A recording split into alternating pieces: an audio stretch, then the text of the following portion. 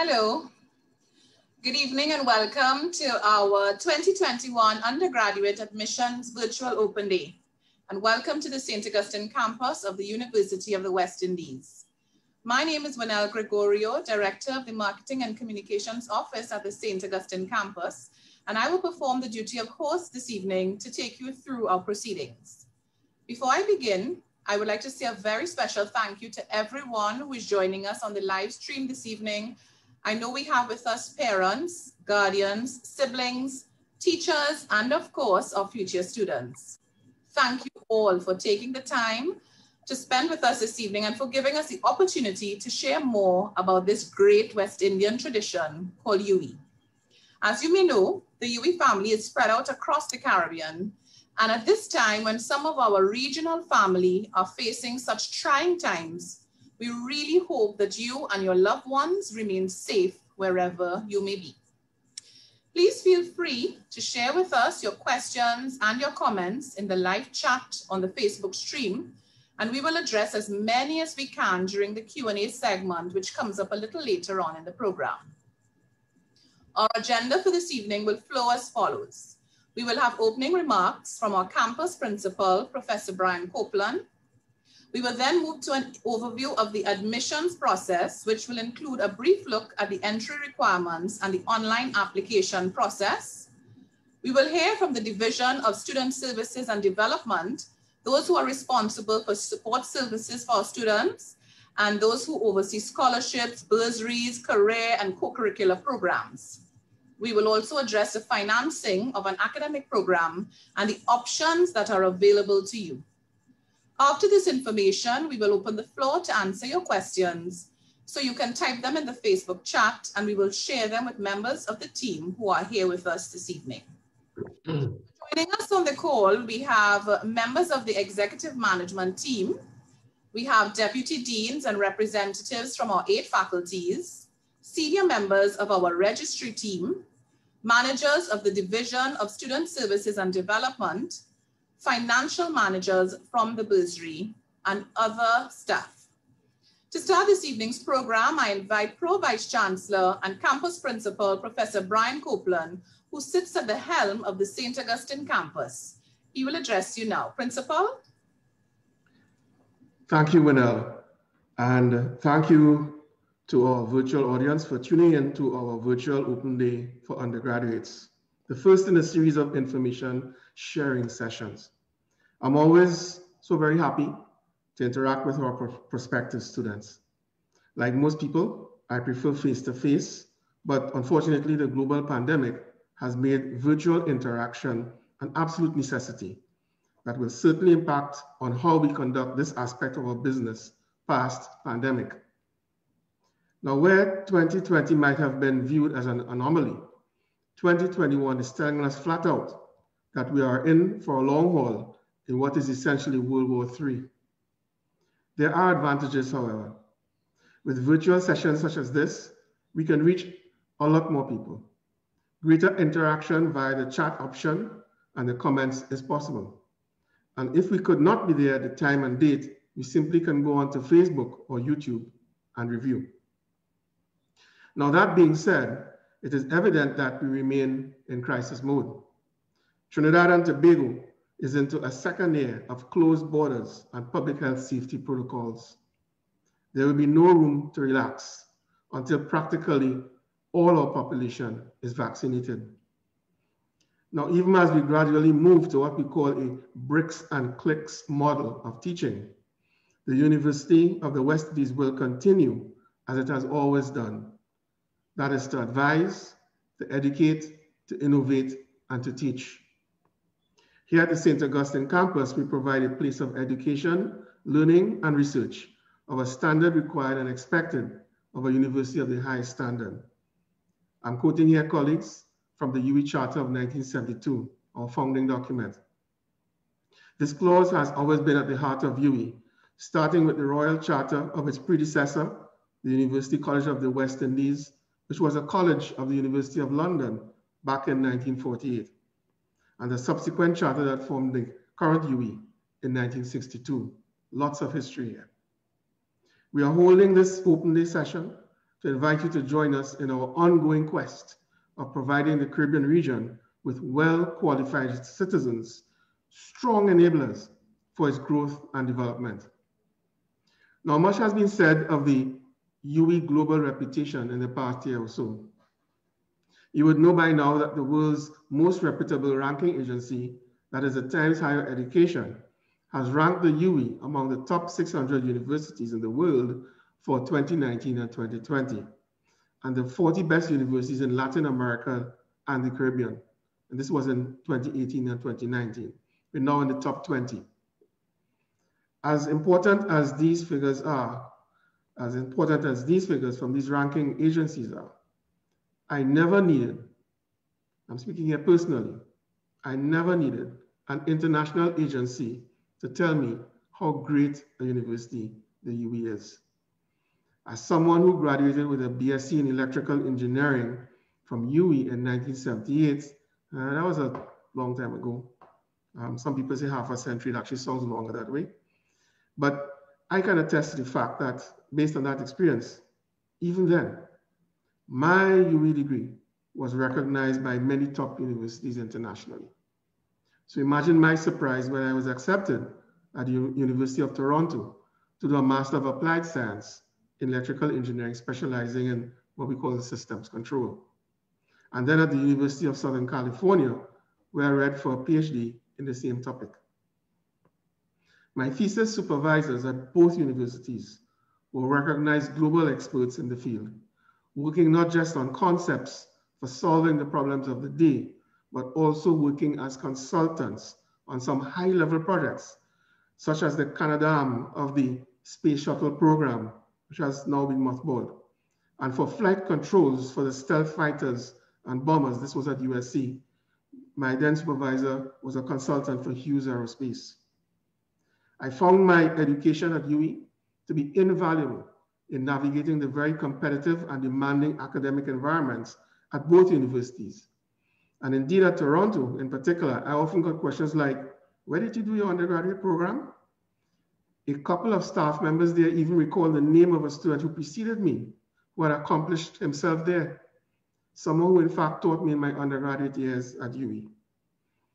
I admit that there were gaps in my education. However, I realized from my days at UWI that a single program could never possibly provide all of the learning there is, and it is my responsibility to recognize those gaps and to address them through self-teaching. It has proven beyond doubt that your best possible teacher is you. To me, this is the true value of a university degree. The UWI that exists today has improved significantly since my days as an undergraduate.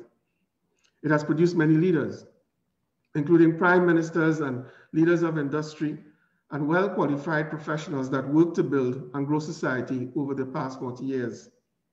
At the young age of just 73, and that's young for universities, we have given this region more than 237,000 graduates, including 20 heads of government and a Nobel laureate. Among our numbers are disciplined experts who will teach, guide, and inspire you, and share some of the new knowledge that make them globally respected in their fields. I make mention here of academics such as Professor John Agard, who's a recognized expert on climate change. Professor Patrick Hossain, who joined UWI from Bell Laboratories, having amassed an unbelievable number of patents in digital communications, well over 30 at last count. And Professor Rosemary Bell Antoine, our Dean of Law, recognized globally as an expert in human rights, offshore finance, and labor law. And even now, our research efforts are being applied in the most obvious ways by those who will be your academic stewards should you choose to join us. For example, just as we in the Caribbean were beginning to cautiously emerge from the shadow of COVID-19, the universe threw us a curveball. But it was a curveball for which we had been prepared. Since December 2020, when activity on La Soufrière volcano in St. Vincent was first detected, scientists from UWI's Seismic Research Center here at the St. Augustine's campus were deployed to St. Vincent and the Grenadines. Our teams continue to monitor the seismic activity and their updates have been critical to the government of St. Vincent and the Grenadines' planning, activation of alert levels, evacuation, and other decision-making in the emergency management process. This support will continue as we deploy experts to assist in the areas of greatest need and mobilize expertise in the rehabilitation response. 2020 was the year that the St. Augustine campus rose up in unison for Trinidad and Tobago and the region and joined the fight against COVID-19. Key members of our Faculty of Medical Sciences and the Institute of Gender Studies are serving on the regional COVID-19 task force, some of whom you would have seen on your television over the last year at the Ministry of Health's regular media meetings. Our engineers also swung into action, manufacturing key equipment and PPE, including U-Event, a ventilator system, and partnering with the public and private sectors to make things happen.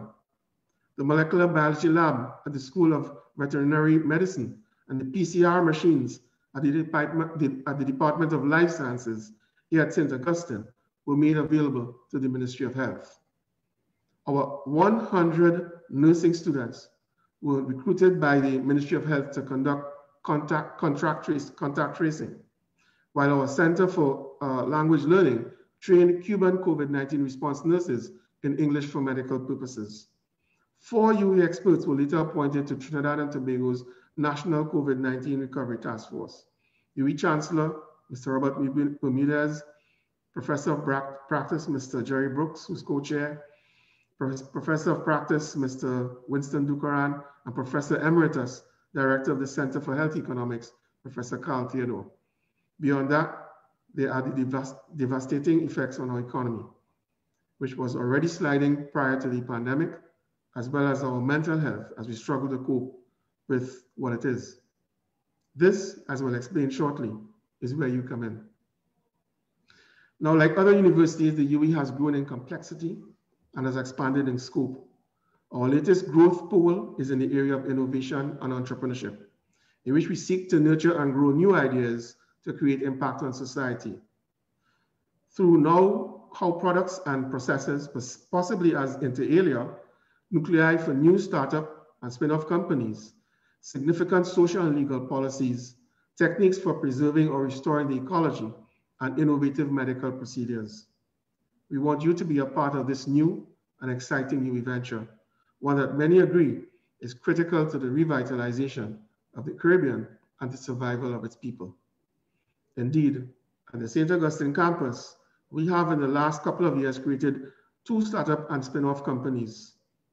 We have 2 more in queue, sold 2 technology licenses, and are currently processing 3 patents from students and staff.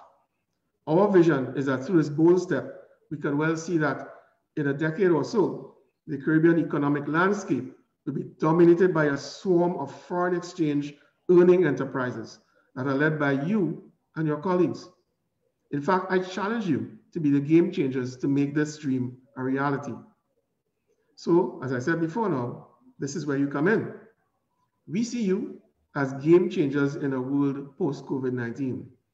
Game changers who will begin the process of rebuilding the Caribbean economies, societies, and ecologies, targeting a sustainably developed existence. It will not be an easy task. It will require skills and attributes that go beyond pure academics. You require resilience to face the difficult tasks of resuscitating our economies. You will need moral fiber to stand up for the disadvantaged, victims of the inequities that have been more openly exposed by the pandemic, and also to confront the corrupt. At UE, we will challenge you to become this robust model Caribbean citizen by establishing programs that target the embedding of the ideal characteristics of our graduates. So permit me just to list them very quickly. We expect that you will be a critical and creative thinker, an effective communicator with good interpersonal skills, IT skilled and information literate, innovative and entrepreneurial, globally aware and well-grounded in your regional identity, socially, culturally, and environmentally responsible, guided by strong ethical values. And of course, we expect you to have demonstrated competence in the academic discipline of choice. Now, we have no power over what the future will bring. It is, however, within our power to prepare ourselves and our communities to be self-reliant. As a student of this regional university, you become part of a select group connected by water and technology and sharing a bond across 5 campuses within a single university. Very unique. We are UWI, the main unifying force of this one Caribbean. During these unprecedented times, it is an imperative then to equip yourself with high quality knowledge and skills. You will at some time also need to retool as the world and technology with it are changing at warp speed. You will get all this and more at the St. Augustine campus, all the while participating in knowledge discovery and application, even as you work towards your degree. I again urge you to join the next cohort of game changers on this campus. Browse our website for the hundreds of undergraduate and postgraduate programs that we offer, or use our new UWI app to find the right program for you based on your CAPE and CSEC passes. Uncover your excellence and develop your innovative and entrepreneurial abilities. At a time when the need for the voices of the Caribbean has never been greater, be the one to take action and begin the process of applying knowledge, old and new, to world problems. I would like to thank you. I wish you all the best this afternoon. Well. Thank you, Principal. Thank you for sharing your firsthand information, your story, and thank you for setting the stage for what's to come for the rest of our program. I noticed you were quite modest in not listing yourself as one of the many leaders that we have at the campus, but anyone can Google and see the extent of the work that you've done, the research and the accolades that you have received.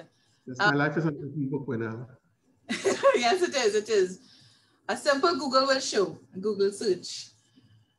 Thank you for that again, Principal. And I'm happy to turn our attention now to introduce Ms. Simone Roberts, who is our Assistant Registrar for Recruitment, Admissions and Enrollment and Student Affairs. And she will be telling us more about the admissions process.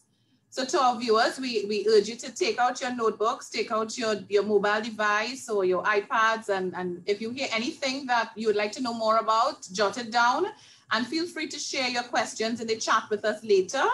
Simone, I turn it over to you now. Okay, thank you, Winell. Good evening and welcome again, everyone, to our Undergraduate Virtual Open Day. And thank you for joining us this evening. I will provide you all with an overview of the undergraduate admissions process. And let me start by sharing my screen. Oops.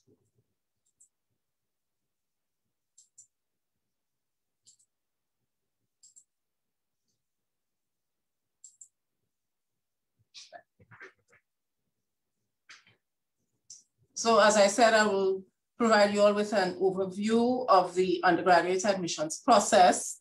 But even before we begin, before you begin the process, you should have an idea of what program or programs you wish to pursue or apply for at our campus. At St. Augustine campus, we have over 100 undergraduate programs from which you can choose. These programs include degrees, diplomas, certificates, and these are offered by our 8 faculties, which are listed there: Science and Technology, Food and Agriculture, Humanities and Education, Engineering, Law, Medical Sciences, Social Sciences, and the Academy of Sport, which belongs to the Faculty of Sports.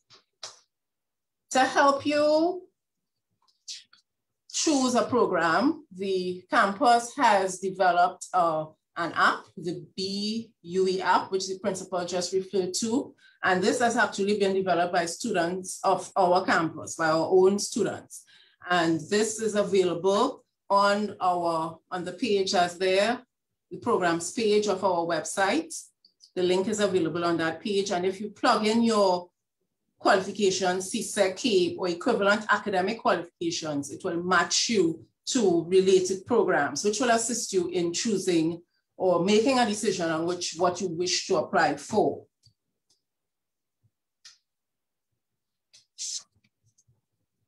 The university has some basic matriculation requirements, which all applicants require, and this passes in at least 5 subjects at CXC, GC, BG, CSC, or equivalent, and must include English language and maths.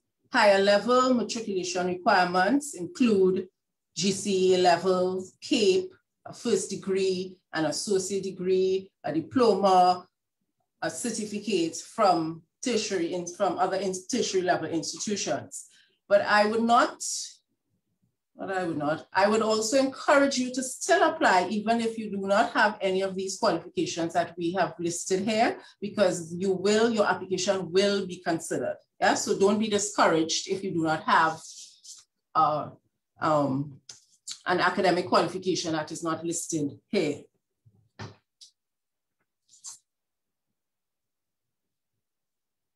As a result of the COVID-19 pandemic, the university decided in 2021, which was last year, to revise the matriculation requirement as it relates to CAPE. And this revision has been extended to this year, this intake, the 2021-2022 intake. Specifically, the revision is a waiver of the CAPE Unit 2 requirement, which says that the waiver will allow applicants who have the requisite CSEC subjects to qualify for normal matriculation to UWI, provided that they, 1, have passed at grades 1 to 4, a minimum of 2 CAPE subjects, either at Unit 1 or 2, and 2, are currently registered for either CAPE Unit 1 or 2. Bearing in mind that some faculties have some specific conditions that will apply. Yes, so we have the revised matriculation requirement introduced last year continues into the 21-22 intake. I'll now take you through the steps of the undergraduate application process. The application portal is currently open for applications for the 21-22 academic year, and the portal will close on July 31st, 2021. The first step that is required if you wish to apply for a program at the St. Augustine campus is to complete and submit an online application form. This form is completed and submitted via the online application portal. So there's no reason for you to come onto the campus. You access the form via the website. The link is there, admissions/undergrad, and you complete the form. You can select up to 4 program choices. So you have a first choice, second choice, third choice. If you're not successful for your first, then you would be considered for your second, third, fourth, as the case might be. So that's the first step. You need to submit an online application via the online application portal. The second step requires that the applicant submits the required supporting documents. So these documents are uploaded via the e-courier secure file transfer facility. Again, just as you are not required to come into the campus to submit the form, you are also not required to come onto the campus to submit your supporting documents. You need to use the e-courier secure file transfer facility, which will allow you to upload all your supporting documents. Some important points for you to note regarding the submission of your supporting documents. As I said, these documents must be uploaded, and you will find the upload document link within the application page, the online application page. All your documents must be certified except for the undergraduate confirmation and the payment receipts, but all other documents must be certified. Transcripts must be forwarded directly to the admissions office by the awarding institutions. So the admissions office will not accept transcripts that are submitted by the students or student copies of a transcript, yes? If you have submitted 3 of your supporting documents previously and you wish to submit 2 more following several days after, you can do so. There is no nothing stopping you from doing it. If you go to the sites listed there, and you will be allowed to submit your additional documents again using the e-courier facility.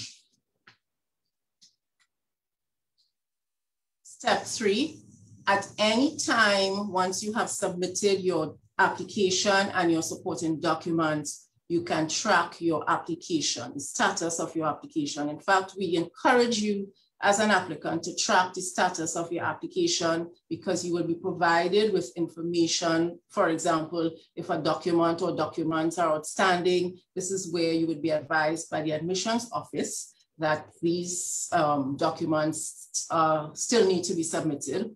Also, very importantly, you would see here when you track when and if a decision has been made on your application, which is what we are all very anxious about.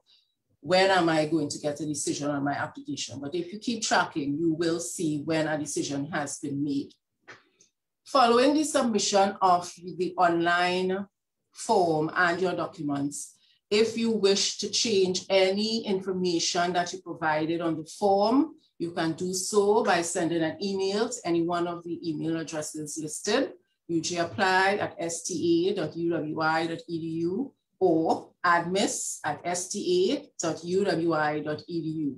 Changes may include your Cape candidate number, if you wish to change the order of your program choices. So you had first put accounting as number 1, psychology as number 2, and then in talking to somebody, they said, no, perhaps you should do psychology. So you simply need to send an email to one of these email addresses and your application will be updated with your request.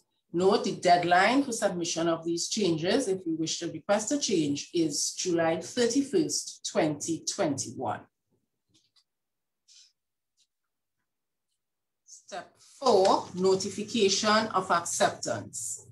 Once a decision is made, the applicant, you will receive an email from the admissions office advising of your acceptance. Please note that this email is not your acceptance or offer letter. Yes, because you would need to provide that acceptance offer letter to the GATE office when you apply for GATE.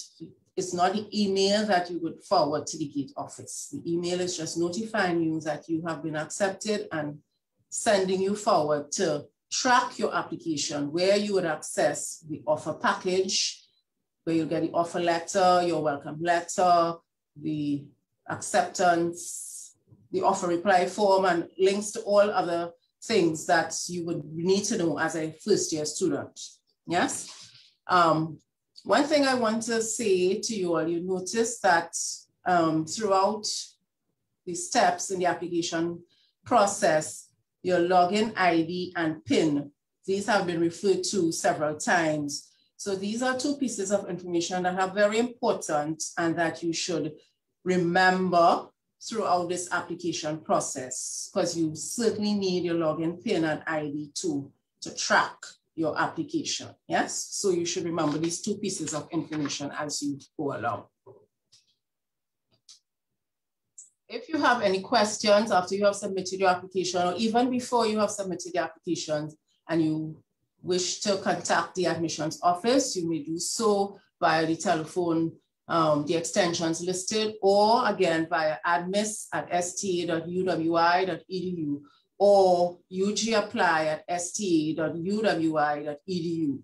We also have Mr. Nigel Bradshaw, who is our recruitment officer and who is always very willing to speak to applicants, to parents, to prospects. And if you wish to book a parent and prospect meeting, you may do so by emailing Nigel at the email address listed on the screen.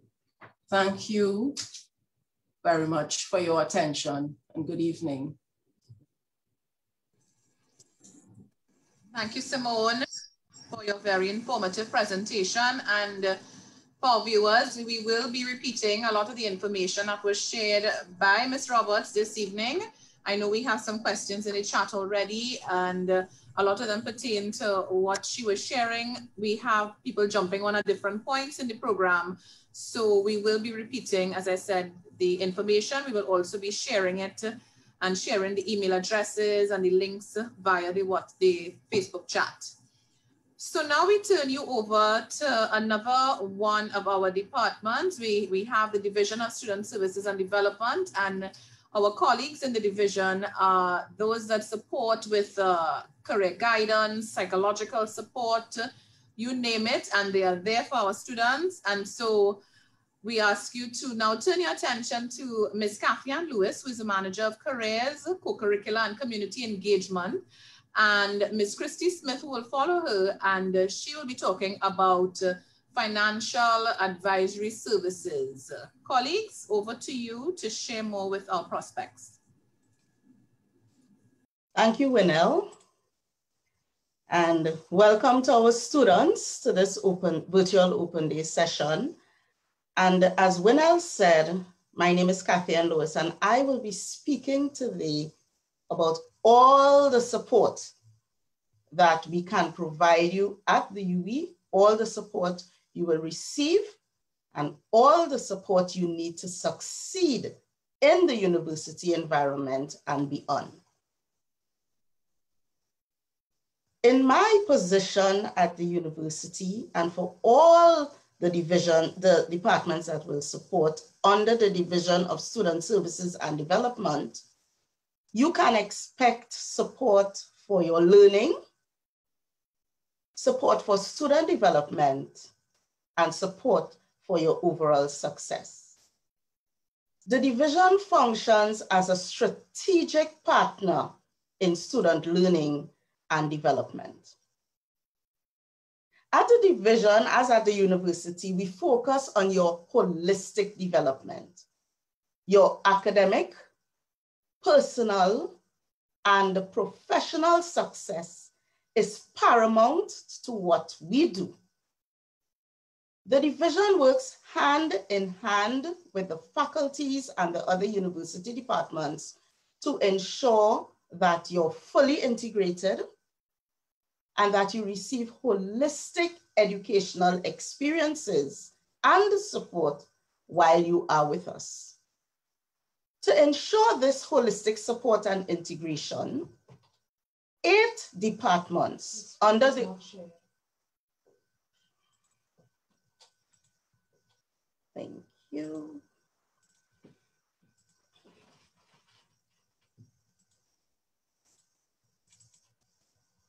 Sorry about that.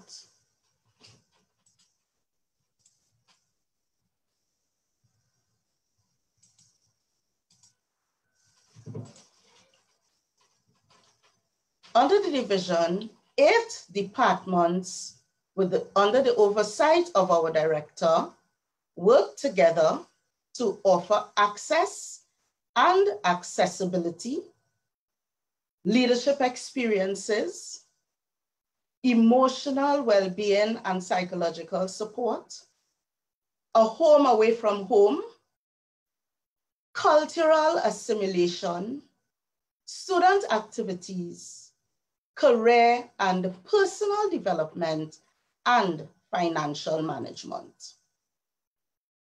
Once you are accepted to the university and you become a Pelican, the first year experience program is the UWI St. Augustine's official new student orientation program.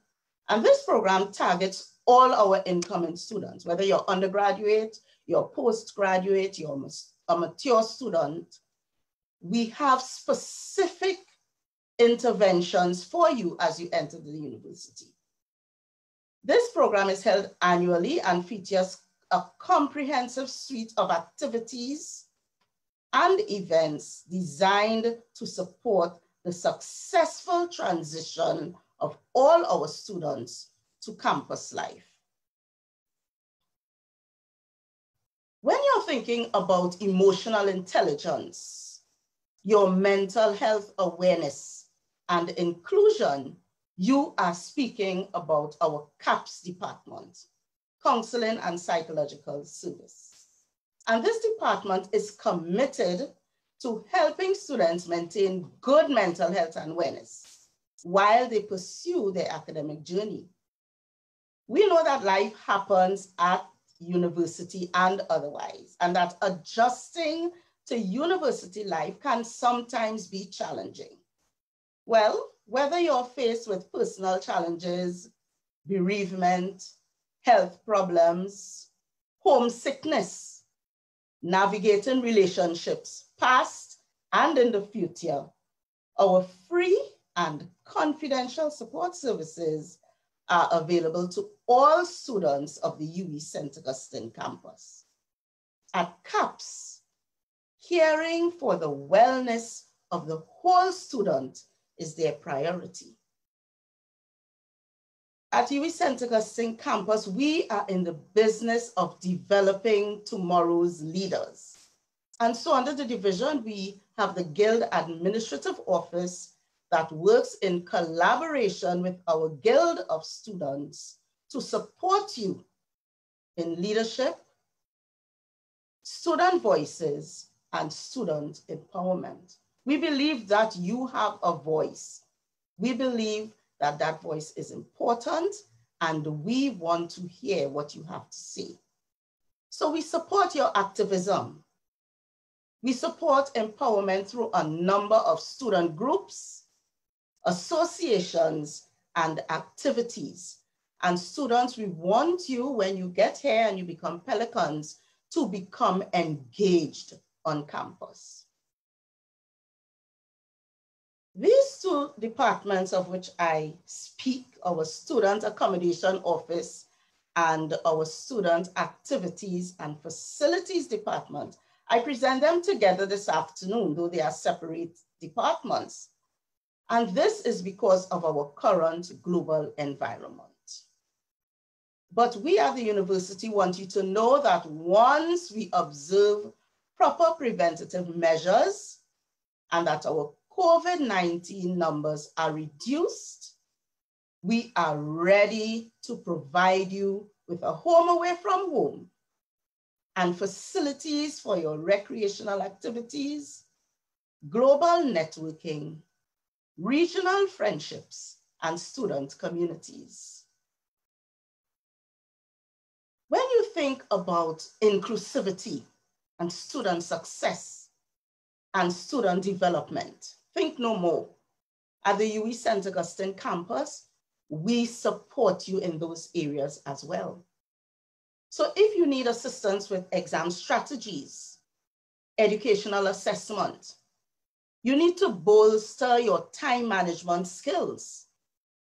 If you're an international and regional student, if you're a postgraduate or mature student, if you need exam accommodation, if you have special needs, look no further.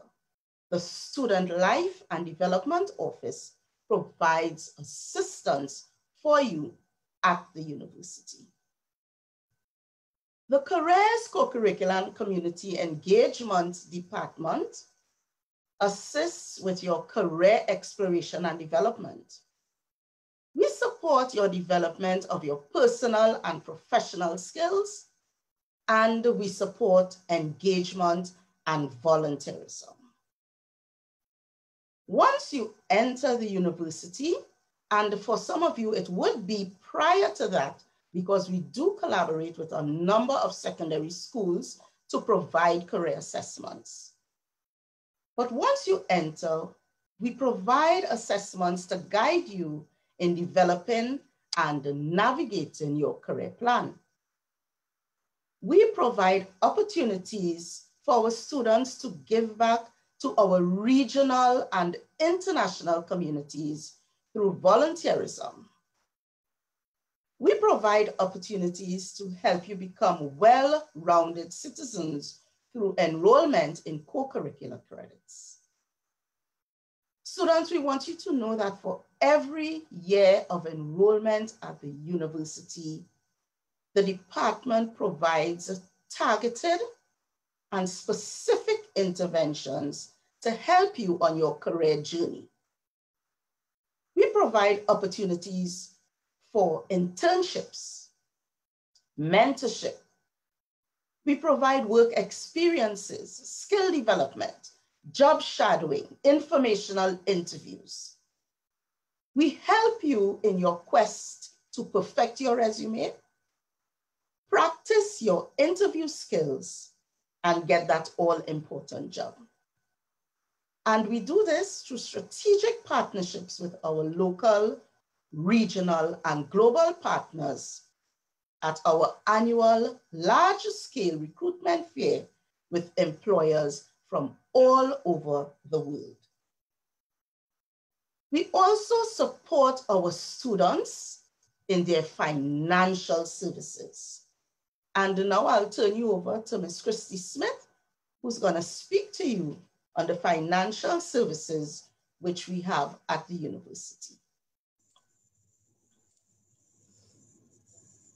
Thank you so much, Kathy Ann. Always a pleasure. And of course, I'm part of the team here at the Division of Student Services and Development.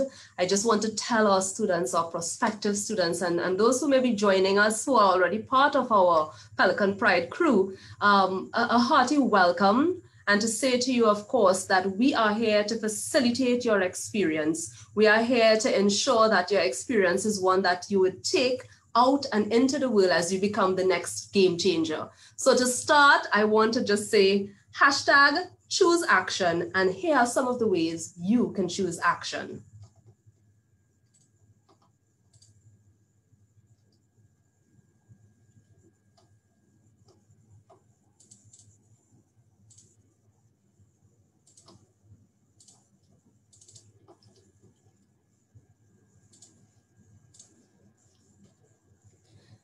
So high on the agenda, of course, and especially coming out of the COVID pandemic, are the socioeconomic challenges that our students and prospective students, families across Trinidad and Tobago, the region and the world are now facing.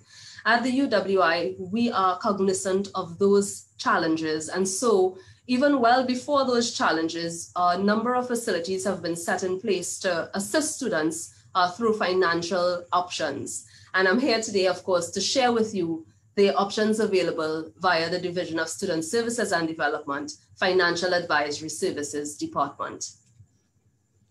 Christy, before you continue, I want to just ask you to make your presentation full screen, please. Sure, certainly.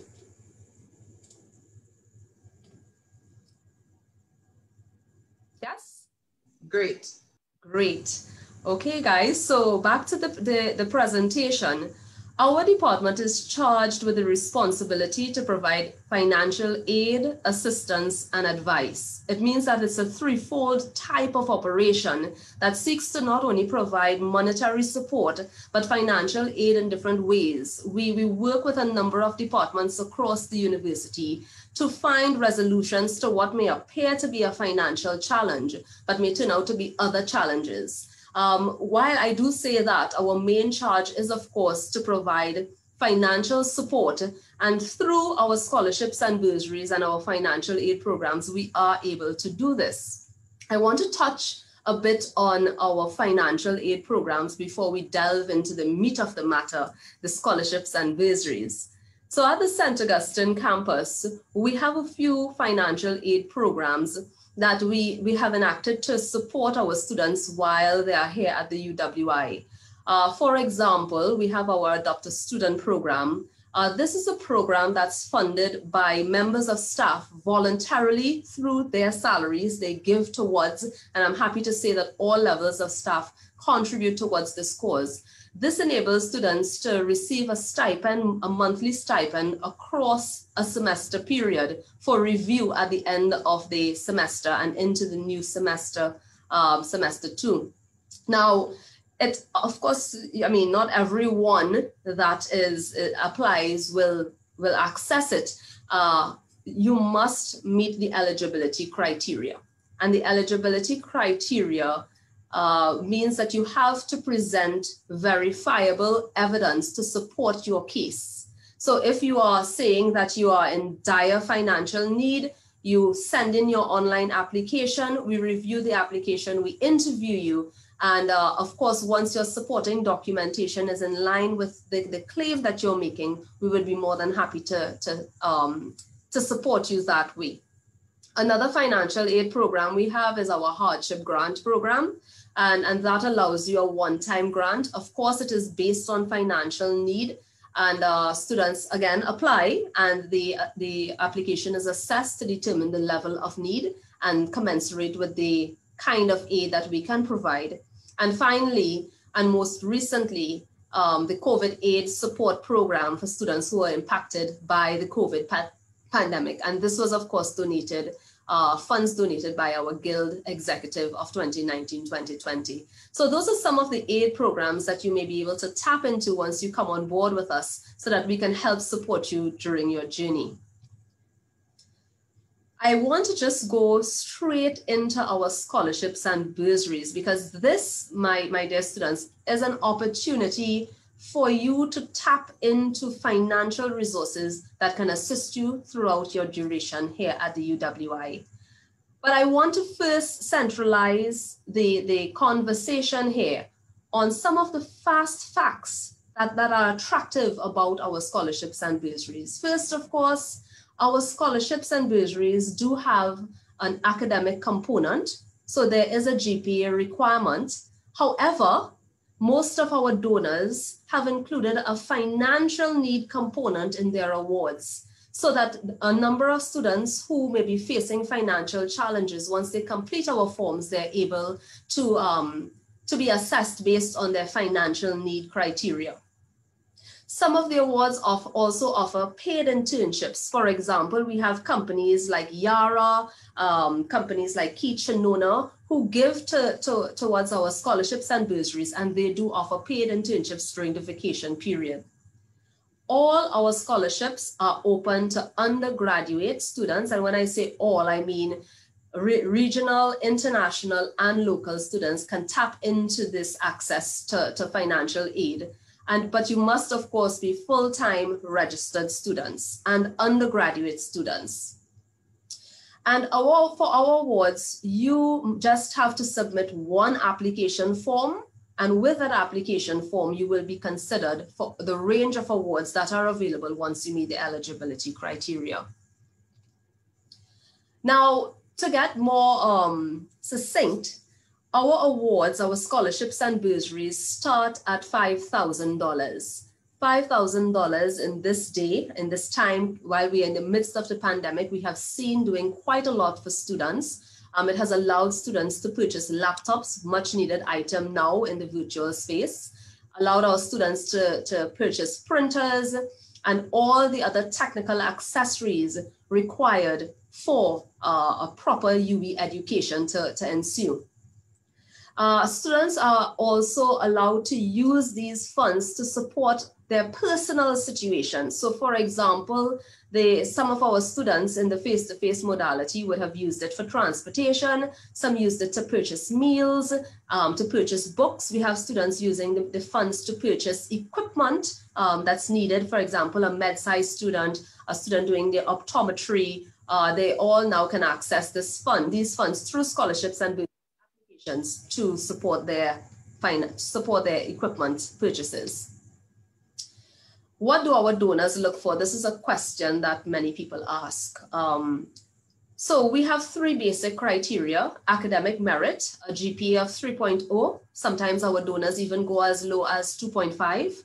Financial need, of course, and involvement in extra and co-curricular activities. However, other donors, they have a range of criteria that really provides a more accessibility for our students. For example, we have area-specific scholarships for persons living in the La Brea area, persons living in the Mayaro, Guayari area, St. Andrews and St. Patrick's area. So we have specific donors donating funds that include that type of criteria. So it gives students more access. Students as well are allowed to apply, especially if you are part of a Past Pupils Association, for example, St. Joseph Convent, Port of Spain, Holy Name Convent, Presentation College. If your parents are part of Teachers Credit Union is one of our donors who contribute, a long-standing donor who contribute towards these awards. So your application can come in, and of course, because you are part of those associations, you would be given priority in terms of the selection processes. And so these are just some of the broad range actually of criteria that our donors look for that really provides more access to our students seeking financial assistance. And just to say to you that it is a simple 3-step process. You visit our website, read through our guidelines thoroughly before you start, complete and submit supporting documents. One of our key supporting documentation is that financial need document. We urge students to fill out that because it allows us to assess your need, and it opens up more access to you to bursaries and scholarships that have that financial need component. And the third and final step is upload the supporting documents and submit your online application via our website. So it's quite simple, the 3-step application process. And of course, we are on board here to continue supporting you. Our application period for you, our new students, would run from the 1st of September to the 30th of September, 2021. And for more information, feel free to visit our website here. It's listed here on the slide, sta.uwi.edu/scholarships. And you will get all the information you require on our processes and application and eligibility criteria. So I just want to thank you. Of course, we are here to support.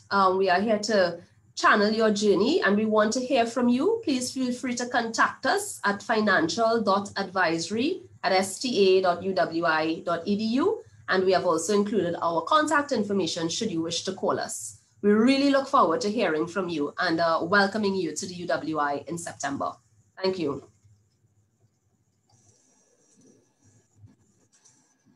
Thank you to my colleagues, Kathy and Christy. And viewers, we're staying on the financial track this evening. So to pick up where we left off with finance and financing, I invite Ms. Carolyn Gooding, Senior Financial Manager, Students and Receivables, who will share some pertinent information with you this evening. Carolyn?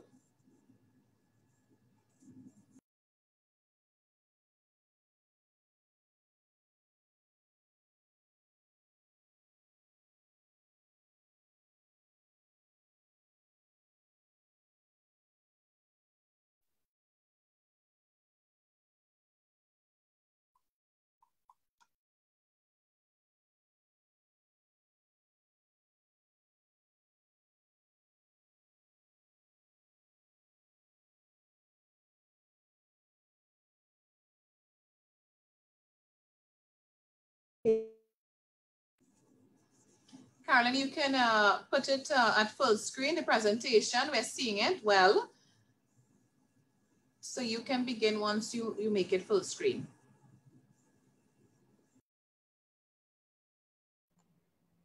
I think it's stuck with them.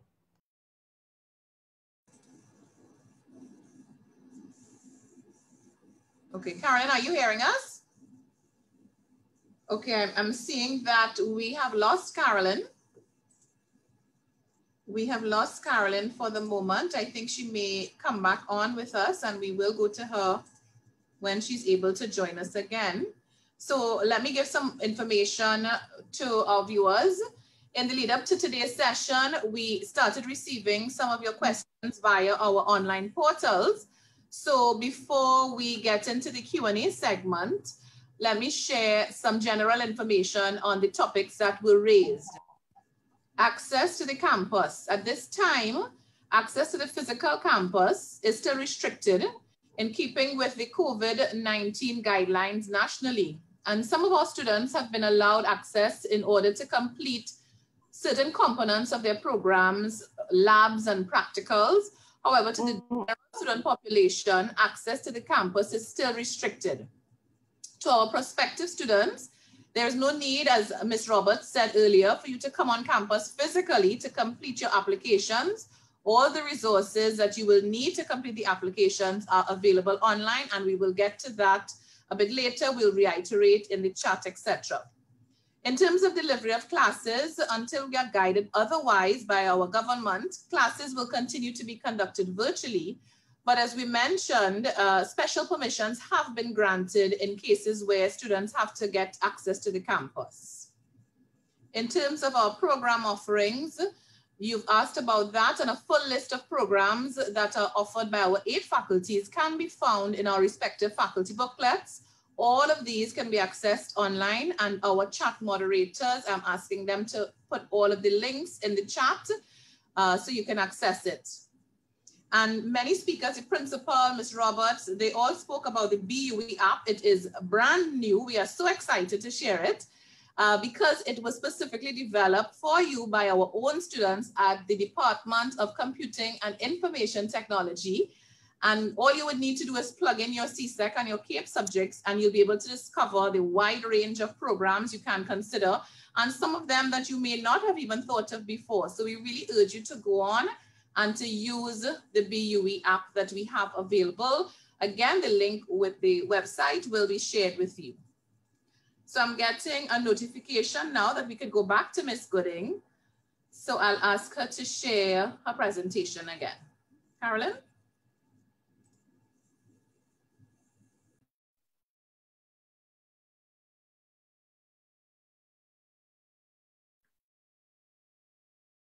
Good evening. Thank you, Winnell, and good evening and welcome to all.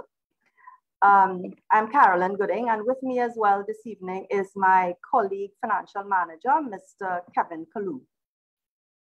We understand that the global pandemic has resulted in financial challenging times, and we at the UWI are here to assist you. So we will start with GATE. So all nationals of Trinidad and Tobago can access GATE funding to cover tuition fees only.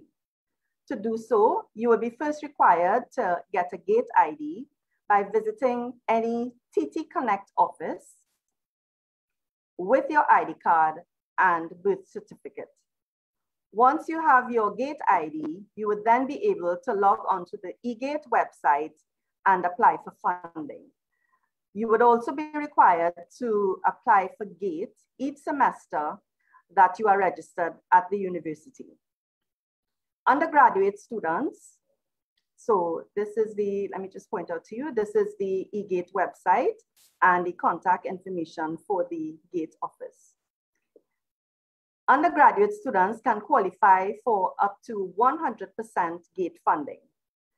The funding percentage is known as the means test rate, which is determined by the GATE office based on the supporting documentation which you would have uploaded with your eGate application.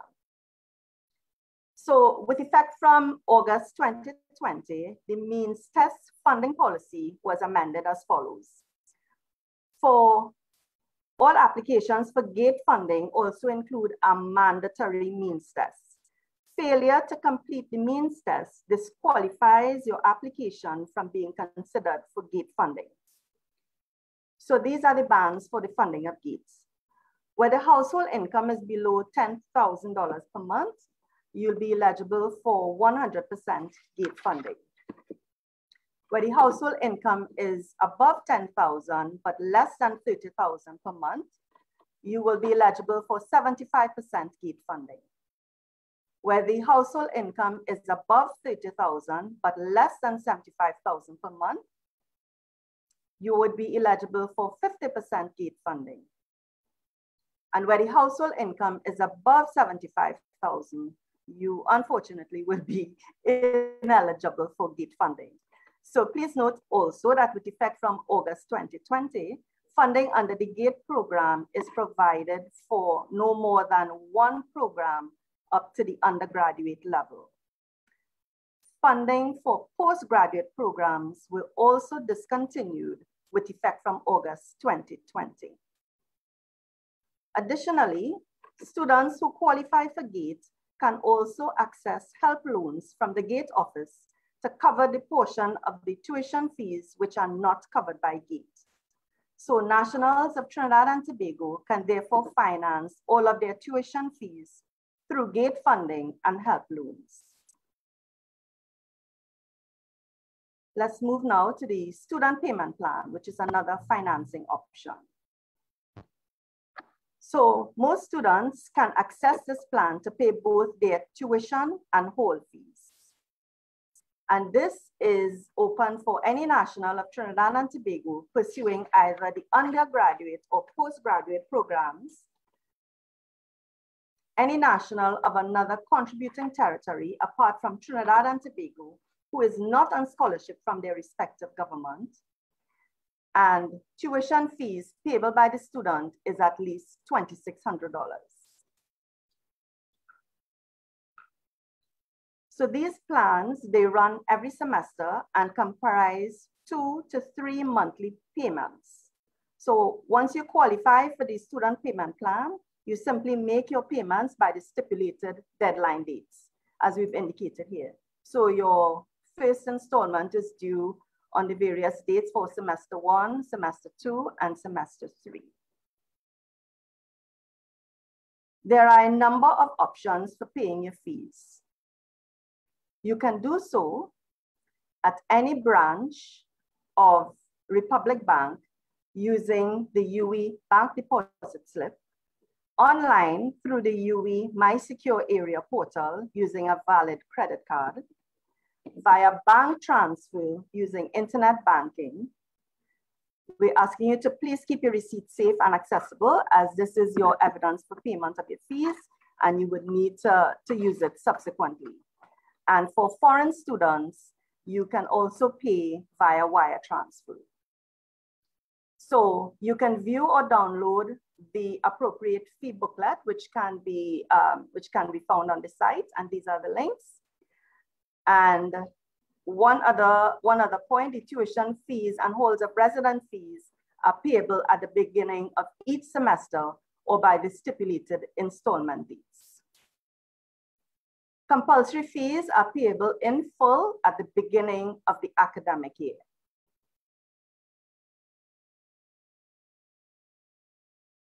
So that's in summary, the financing options available for financing your degree. And we at the Bursary Student Account section are here to assist you, and we look forward to seeing you soon. Thank you for your time and attention, and I now hand you over to our host, Winnell. Thank you, Carolyn. And I'm asking our colleagues in the chat to post the fee booklets as well. If you can put the links in the chat for persons to access. Now we have reached a point in the program where we are going to be sharing our questions and getting the answers for them. So for persons who have not placed their questions in the chat, I ask you to do so now, and we will be starting the Q&A segment. So I ask the panelists to get prepared, get ready to turn on your mics and your cameras to answer the questions as they come to us. I will suggest persons, and I suppose others can help or add to the conversation as needs be. So we start off with admissions. I think this was our very first question. And the question is about awaiting results. If we are awaiting results, will we be still getting in? Simone, I hope you can start off the ball rolling with that answer. Sure, Winnell. So if we are waiting CAPE Unit 2 results, yes, your application will be considered and the decision made, because it is based on the decision made by the university that CAPE Unit 2 was requirement has been waived. So yes, if it's CAPE Unit 2 that you're awaiting results, you can receive a decision. And I know you would have gone through a step-by-step process earlier in your presentation, but for the purpose of those jumping on the session later, we do have quite a few questions about the application process. So can you reiterate, can you talk about the steps again for our viewers? Sure. So step 1, submit an online application form via the online application portal. As I said, no requirement, no need to come onto the campus to submit the application. The application is available, the online application is available via website. Should I share it now? Sure.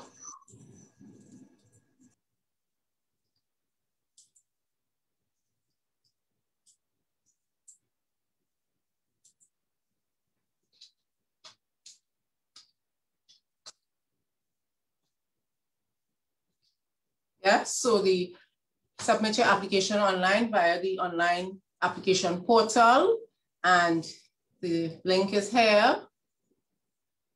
Step 2, submit your documents, your required supporting documents using the e-courier facility. Step 3, keep tracking your application, where you'll be provided with information regarding the application, if documents are outstanding, and when a decision is made. And step 4, you will be notified via email of your acceptance.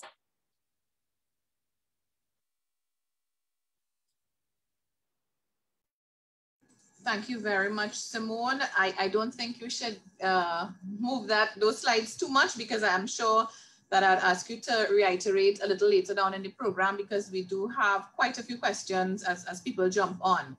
I now turn to the campus registrar, Dr. Dawn-Marie Fugil. She is the chair of our COVID response team on the campus, which is a subset of the incident management team on the campus. And we have quite a few questions about the state of our operations come September 2021, and if it will be face-to-face, if it will be hybrid. So Dr. Gill, I wonder if you could share with us and share with our viewers about the campus's response to COVID-19 and what the operations would look like come September. Thank you, Mrs. Gregorio, and welcome all. And please excuse me for not turning on my camera. I've been experiencing some bandwidth issues. And so in order to preserve quality, I will use the microphone only. What has been happening since we moved to an online environment last year, March, we have been conducting all of our classes online using our enterprise learning system. We have been, we did make some exceptions with respect to some face-to-face interactions for those programs that had labs or required some sort of field work. By and large, right now, the campus, and you would have seen what has been happening recently with respect to some of the restrictions that have been put in place once again, we anticipate that September would be very much the same. We anticipate that we will be, by and large, operating in an online environment with some again, face-to-face interaction for the labs and fieldwork, etc. We are hoping, and again, this all depends on what is happening nationally and what is happening, what our government's positions are. That would also determine how we, if we will do any kind of pivoting to a face-to-face environment. But currently, we are planning for by and large for an online interaction. The campus is very focused and very committed to maintaining and observing all the COVID-19 protocols, both with how we handle how we deal with our staff and our students, who are very important to us. And so you'd find that a lot of our services have been have moved online, even in terms of how we support the student, as you would have heard, with admissions, applications, applying for student aid, etc. Mrs. Gregory, I don't know if there was anything else you wanted me to touch on with respect to COVID-19 and campus operations. Yes, there is a follow-on question that we got in the chat. And it has to do with if classes are face-to-face, will a vaccine be mandatory? So if a student opts not to be vaccinated, will there be an option to have classes online? And I suppose this question is assuming that we go back to a face-to-face modality in September. So again, if vaccination will be mandatory if we are in a face-to-face mode. Well, I mean, there's so many layers to that question. And right now, there isn't a national protocol in terms of vaccinations and what is required and what is not required. As it is right now, we will be guided by whatever national guidelines that we are given. So far, we have not discussed or come to any meeting of the minds with respect to vaccination or vaccination policy.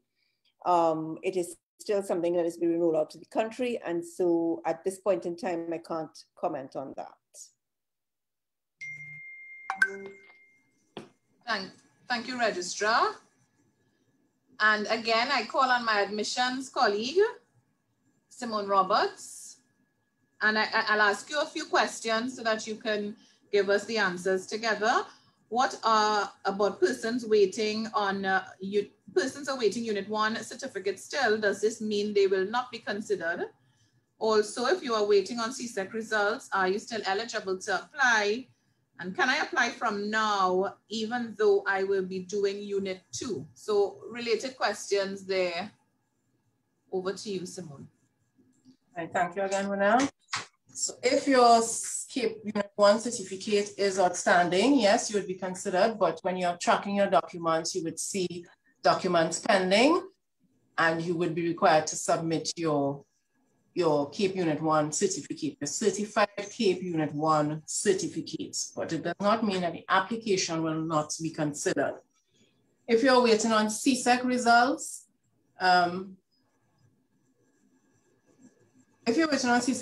it depends on the program that you're applying for, because if it's a certificate program that CSEC is the CSEC subjects are the requirement, then we can't make a decision on the application until we receive the results. Yes. The third question is, can I apply from now, even though I'm still doing Unit 2 at this point? Sure. Because waiver is in place and the decision is based on Unit 1 results and registration for Unit 2. Thank you. I want to turn it over to our Deputy Dean in the Faculty of Medical Sciences now, Prof. Ezenwaka. And Prof, are you with us this evening? Yes, I'm here. Okay, so we are having a couple questions about the Faculty of Medical Sciences, their particulars, the particulars of deadline dates, etc. So are you able to give our viewers some details? In terms of gates? In terms of the application process and how it differs from the other faculties. I'm trying to put on my video, but it's not allowing that or what.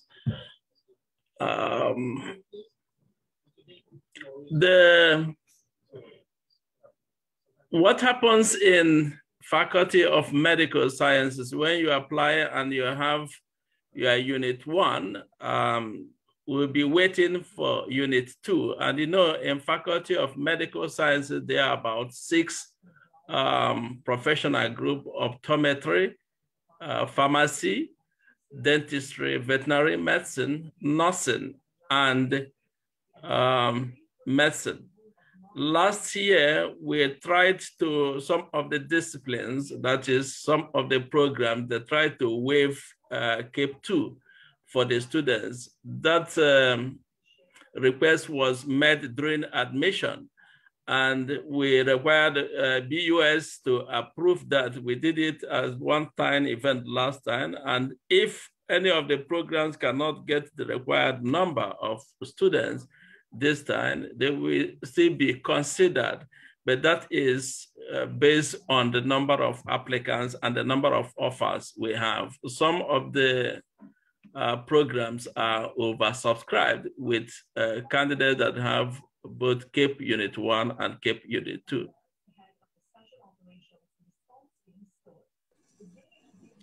I hope that answered that question. Yeah. Any other one? Yes, we have, will applications be accepted to MedSci with Year 1 CAPE for the coming academic year while awaiting the Unit 2 results?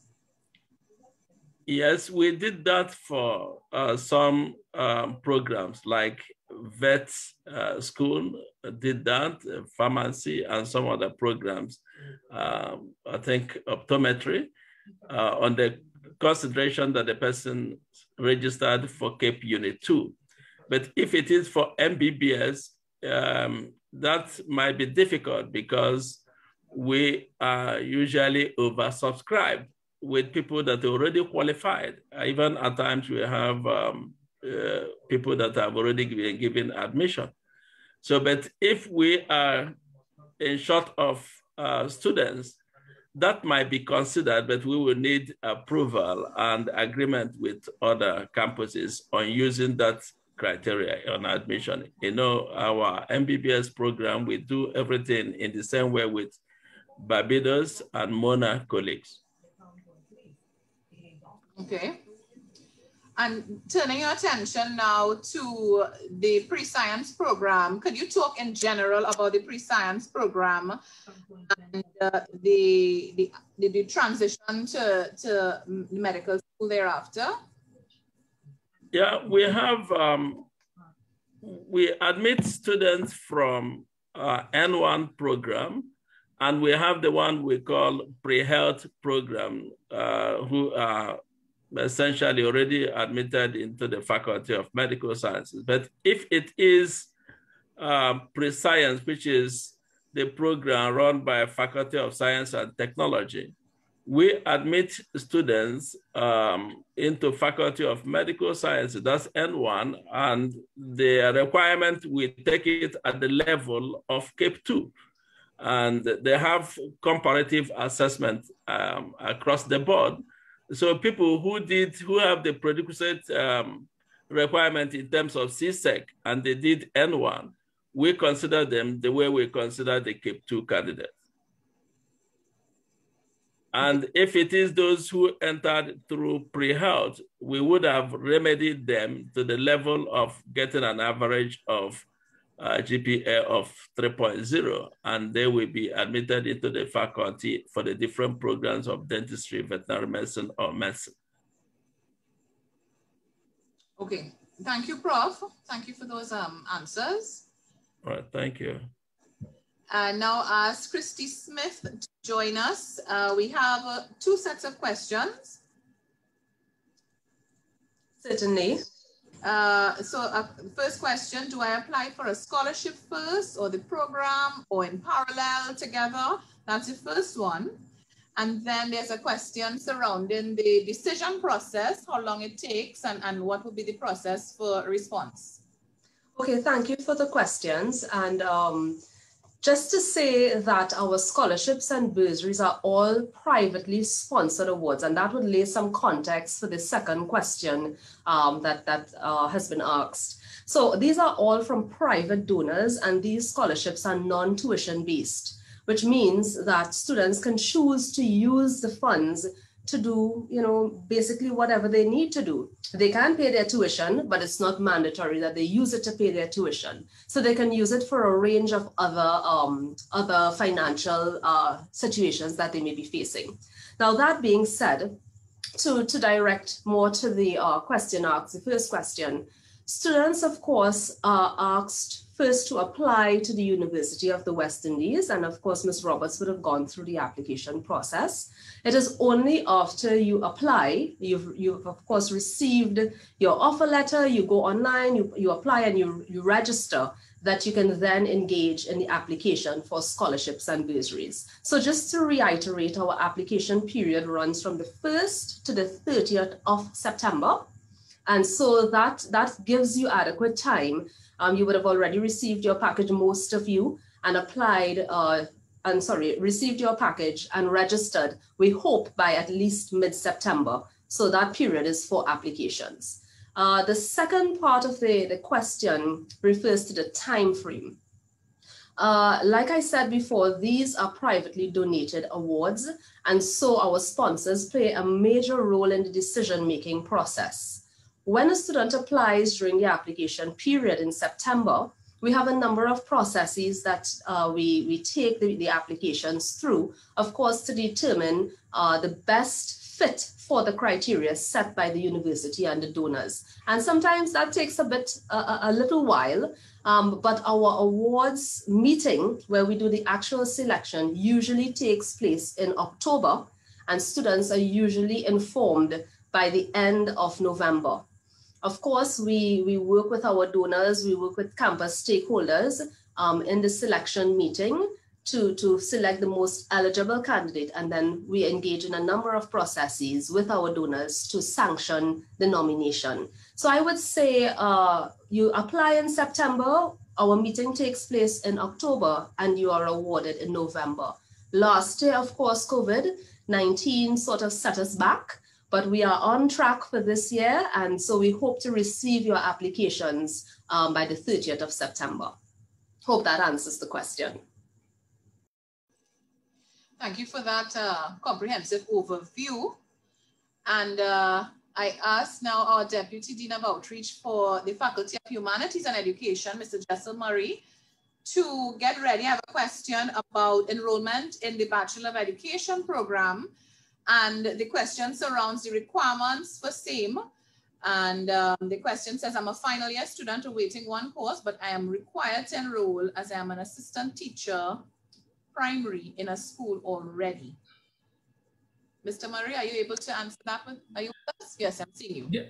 Yeah. Well, based on the, of course, of the handbook requirements, that there are 3 levels at which the people can enter. If you are a practicing teacher and you have a teacher's college diploma, you will then get some level of exemption, which allows you to enter. If you're an untrained teacher in the primary school and you have 5 CSEC and 2 CAPE, then you are eligible to enter and to complete the degree of 93 credits. And then if neither of those 2 cases apply to you, then you can also be subject to an interview, can go through the process of an interview, and your eventual acceptance will be based on your seniority, your portfolio of work, and your general admissions as to what you bring to, quote unquote, to the table as a professional educator.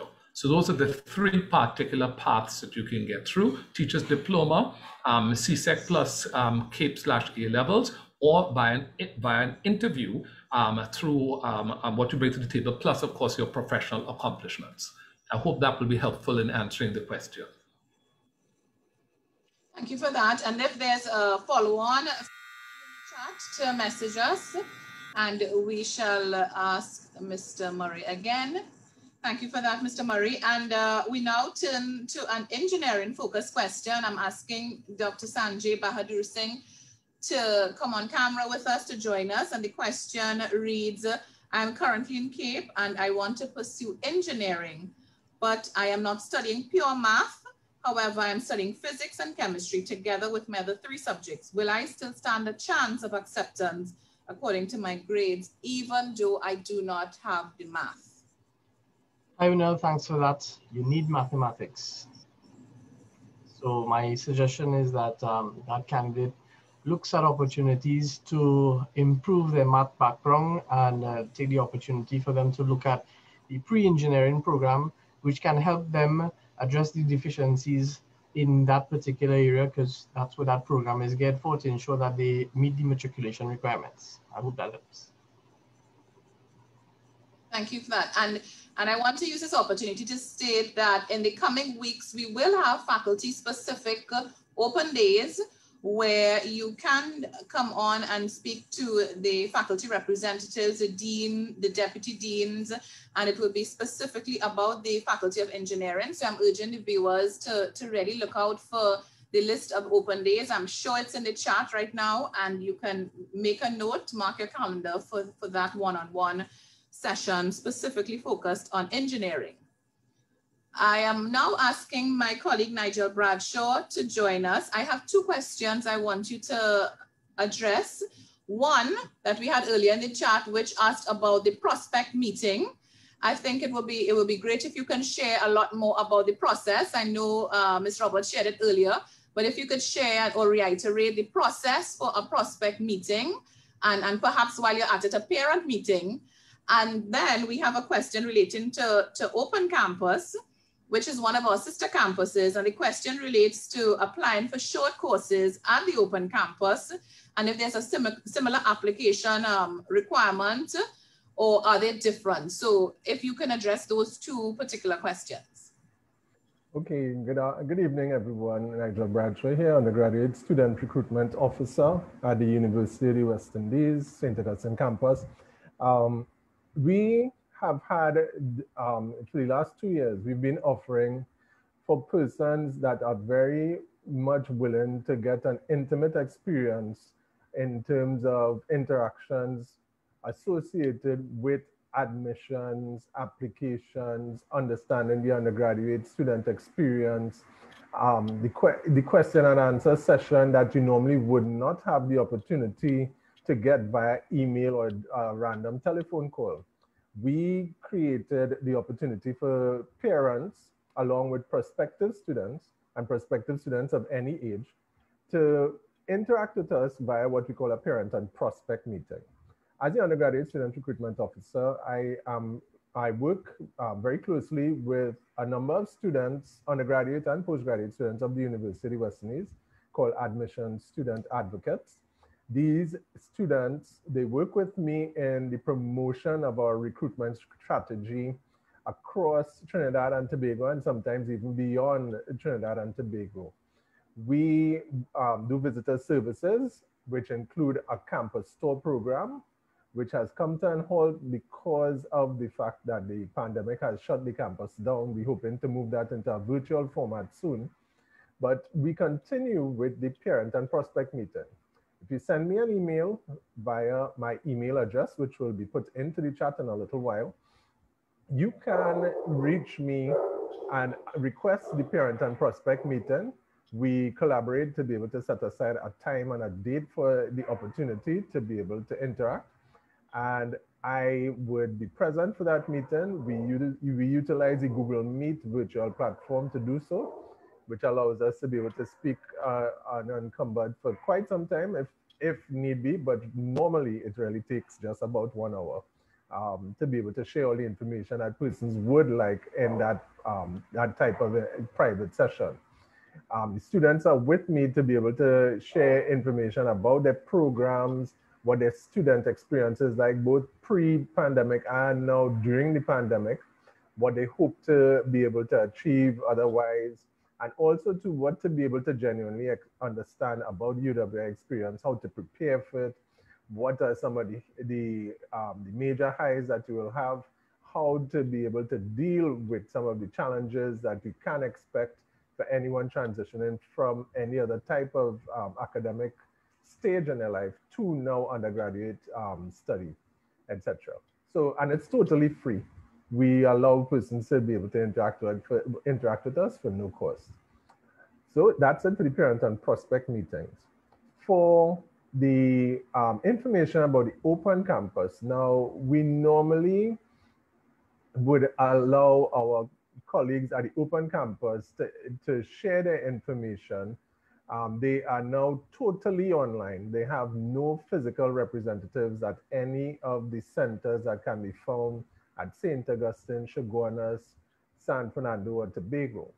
They are most easily found via the Facebook page, which goes by UWI OCTT. If you do a search on Facebook, UWI OCTT, all one word, and you'll be able to find them there.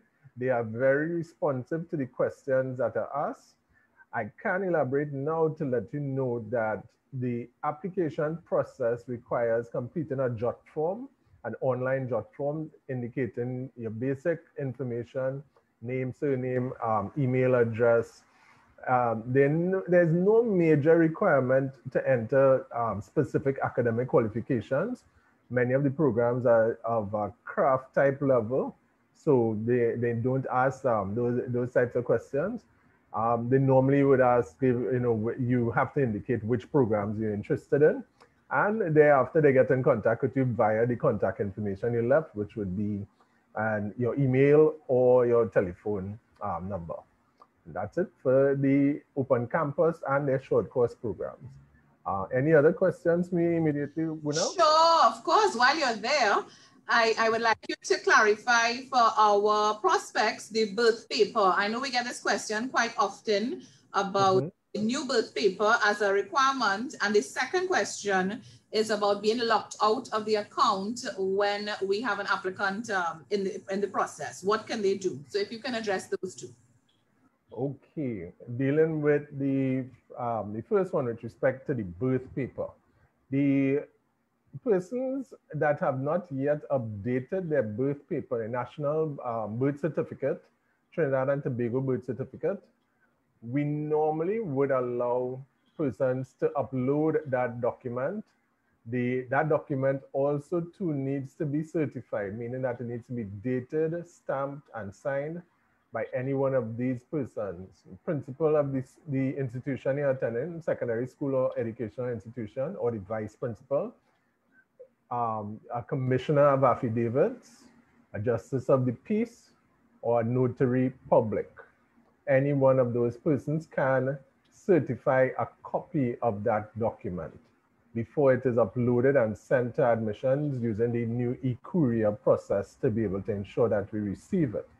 It is preferred to have the polymer version, but with the pandemic creating new challenges for accessing even the public services, we would allow generally for persons to provide for us what they do have and to certify, once they have gotten the document certified by those persons that we listed. Once again, principal or vice principal of the institution that you're currently attending, if secondary school or other, or a notary public, or a commissioner of affidavits, or a justice of the peace.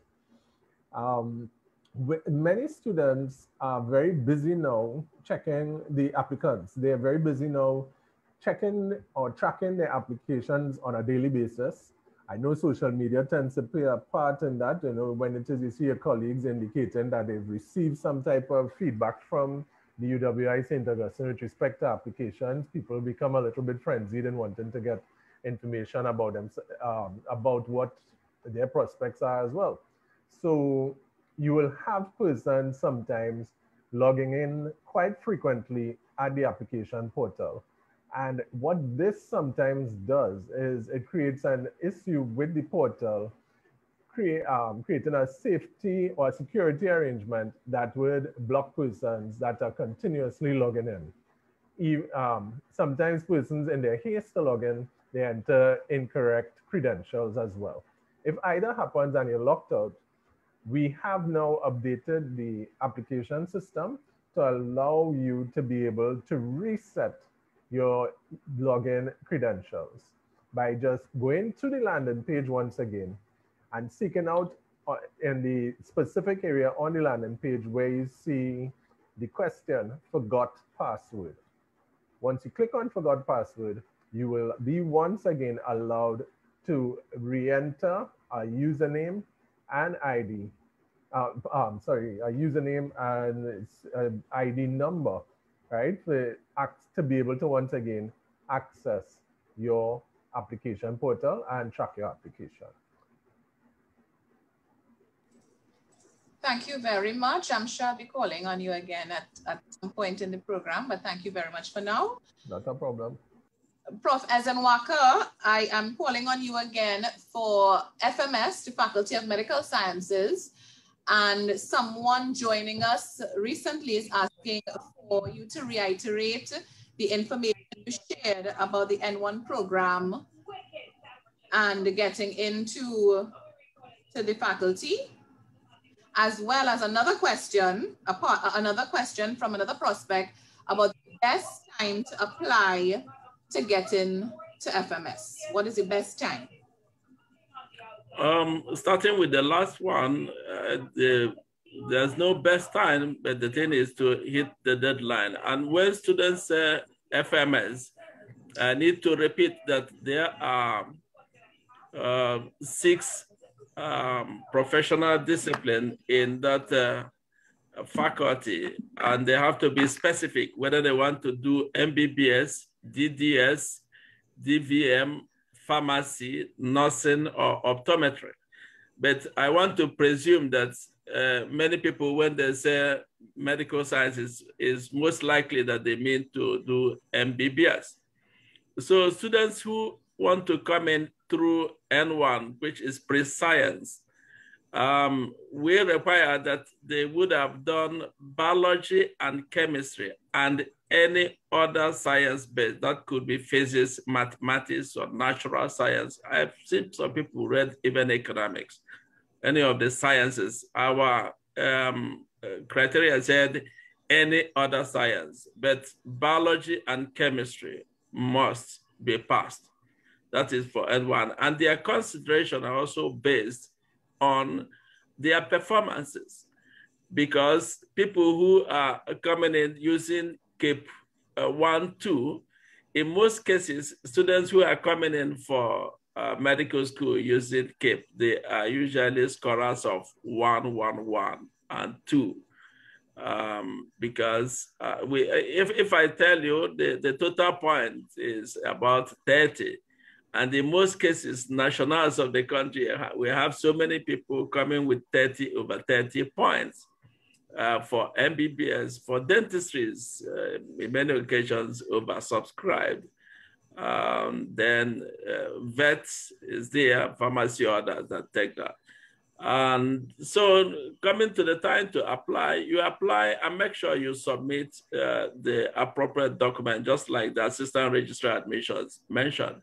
What happens is we usually make provisions for starting time for our students. In fact, I'm reviewing the timetable for 2021, 2022. And the university starts teaching around first week in September. Like I know our year 2s will start around 6th of September, but we usually make provision for our students because at times there's delay in concluding for all the admissions. So we usually start year 1 students in Faculty of Medical Sciences second week instead of the first week that you see in the university timetable. So if you apply and submit your documents early enough, you will be considered. I think the deadline is the deadline for you to submit your applications. And then we continue doing meeting even up to end of August. Mm-hmm. Yeah. Thank you, Prof. And thank you. I'll use this opportunity again to remind our viewers we will be having faculty-specific open days. So those interested in the details can get more when we have the specific open days that you will see in the chat. Yes, and some of the individuals, the people should note that in Faculty of Medical Sciences School of Nursing, we admit students with CSEC.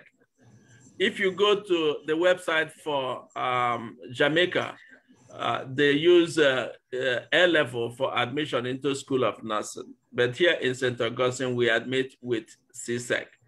That is the only professional program that admits students using CSEC. Others are CAPE, the degree program certification. Yeah. Thank you. Thank you for that. All right. Principal, I now invite you to the virtual podium. I have 2 questions for you. Principal, are you with us at this time? Very much. Okay. The 2 questions is UWI still partnering with local entities in the fight against COVID-19? And the second is if the campus has a plan to offer programs specifically on innovation and entrepreneurship. Okay, thanks for that question. The answer to both of them is yes, and I'll just elaborate a bit. The COVID-19 activity has not stopped. It has been slowed down because, unfortunately, in creating the different PPE, looking at the different machines and so on, ventilators and the like, we do rely on acquiring medical components from abroad. That flow internationally has slowed down since COVID-19, not so much because of, well, I'm going to say not so much because of the lack of availability, as in the supply on the supply side, but the demand side has increased tremendously. And being a third world nation, you find that a lot of these components are directed, of course, to the first world nations that are actually feverishly trying to build their inventory of PPE and support equipment. But we have not stopped. We have worked with Label House in very early in the game in producing masks, face shields, I'm sorry. And those face shields are in fact available.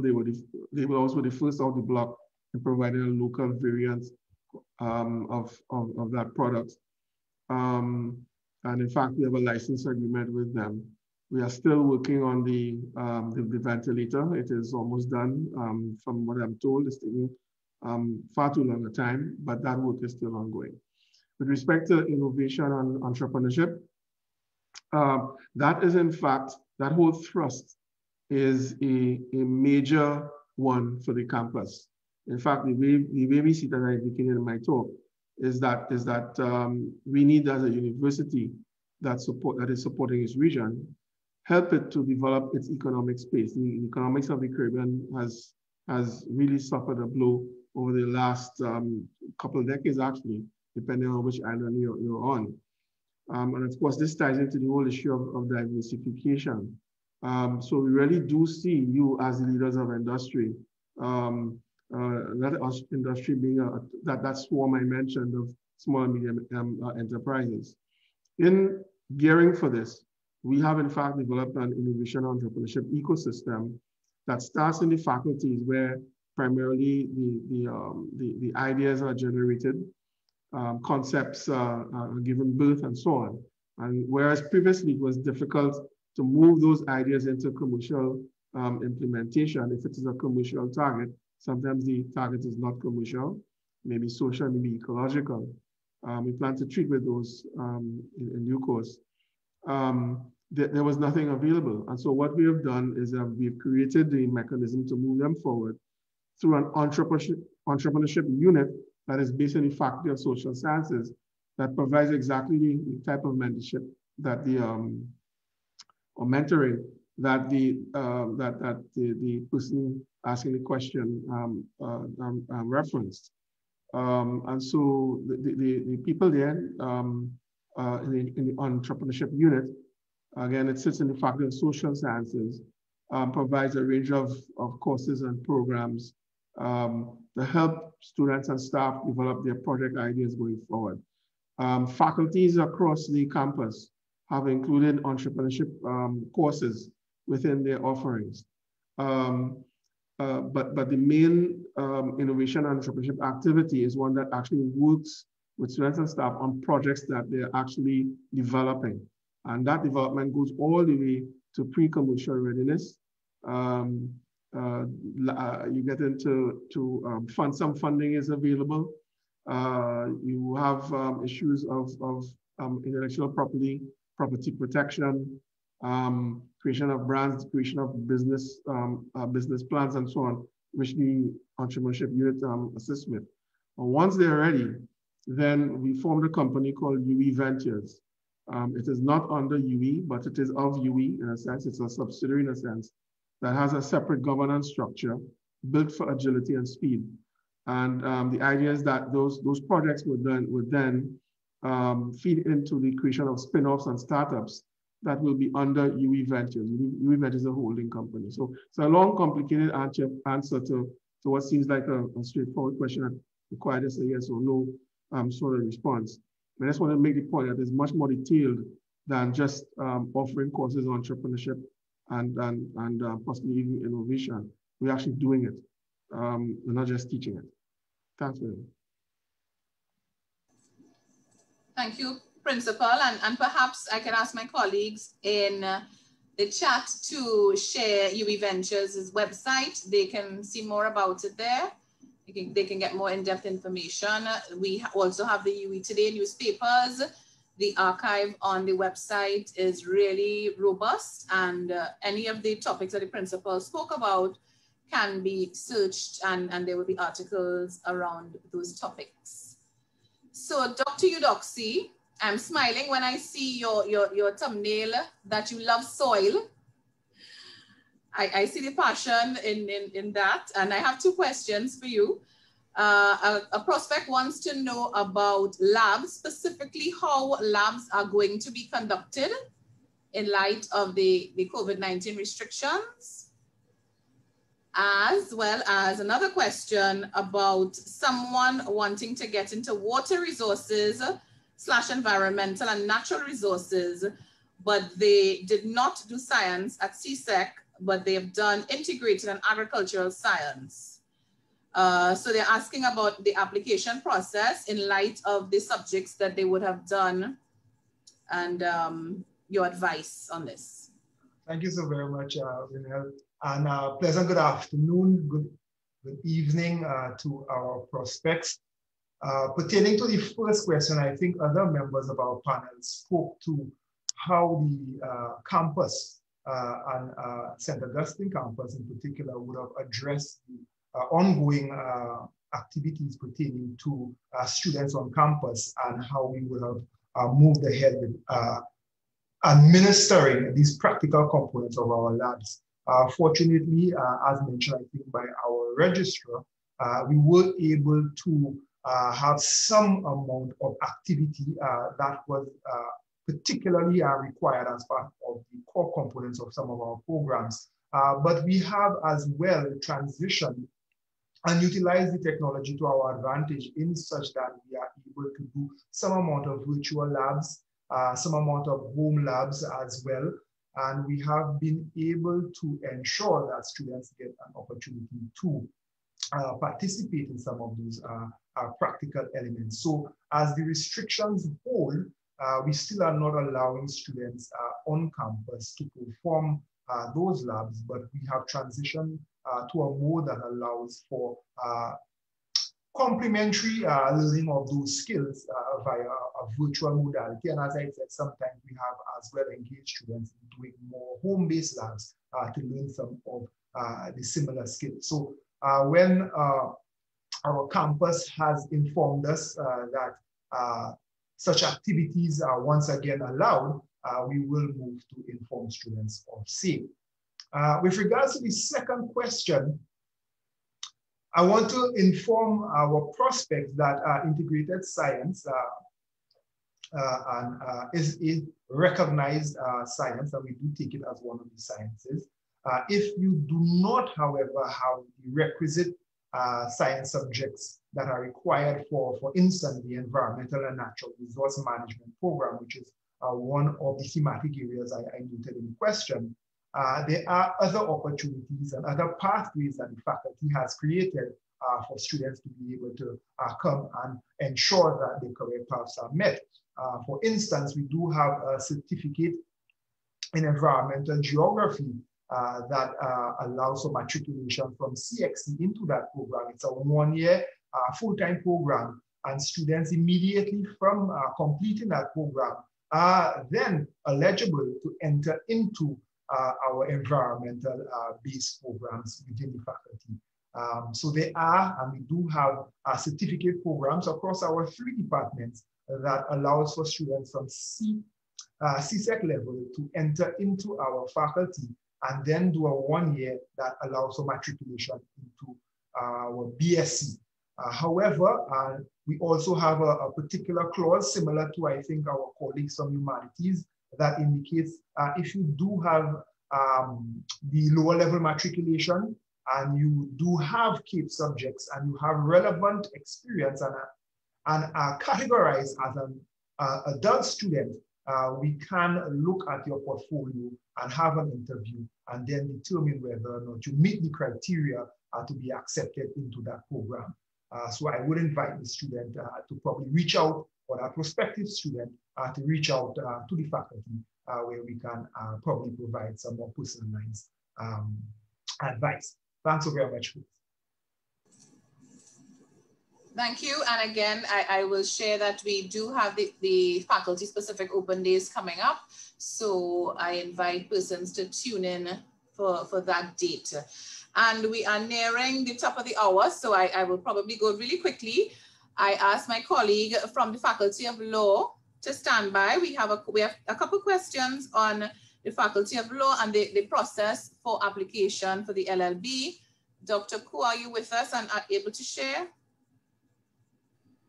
Hi, evening everyone. Yes, just trying to turn on my video.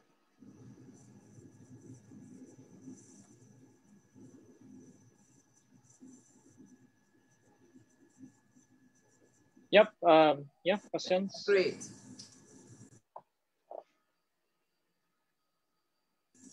So one of the questions we got was about the process for application. Is it different from any of the other faculties?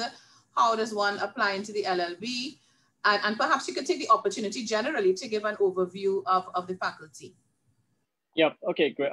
Thanks for that question. Yeah, so there's no special application process. You fill in the regular application. I should note that preference is given to students who choose law as their first subject. So if you choose law as your second, third, fourth, we can't guarantee that you will get entry through that because we do place emphasis on those who have chosen us first.